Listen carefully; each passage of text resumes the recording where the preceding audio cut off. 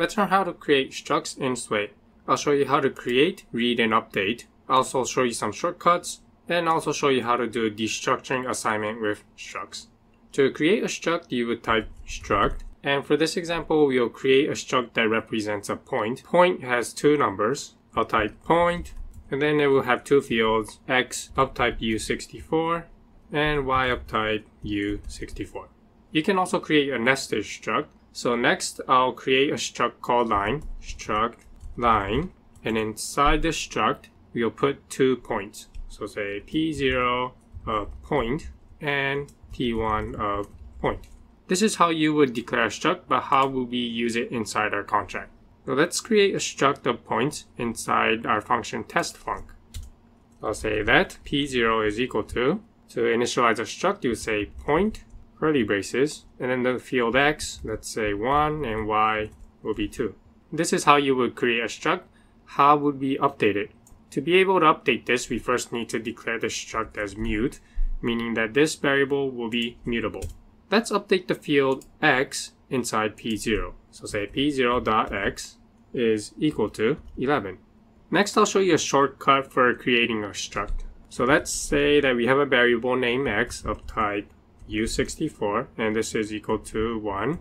And we also have another variable named y of type U64, and this is equal to 2. Now, if you wanted to create a struct, you would do point x is equal to x, and y is equal to y. I'll name the struct that P1 is equal to point. Okay, but there is a shortcut to create the exact same struct. This is similar to JavaScript. What you can do here is like this.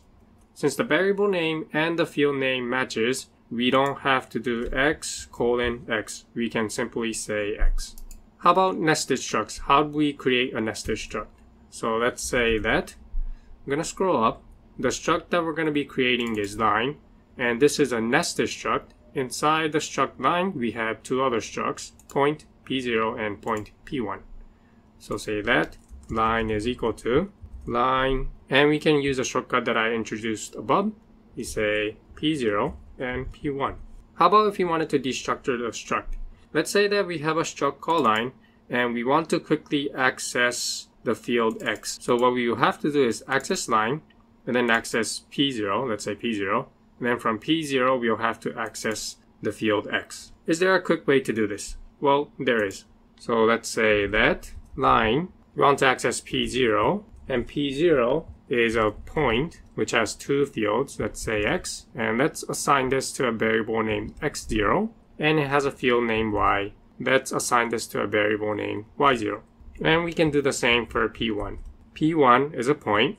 We'll name the x field x1 and the y field y1, and this is equal to line. Line is a struct that we created over here, and what we're doing over here is assigning the variables x0, y0, x1, and y1 from the fields inside line. What we did over here is called destructuring assignment. Okay, for the last step, how about we return the struct line from this test_func? So what we have to do is change the type to line, and we'll do the same over here.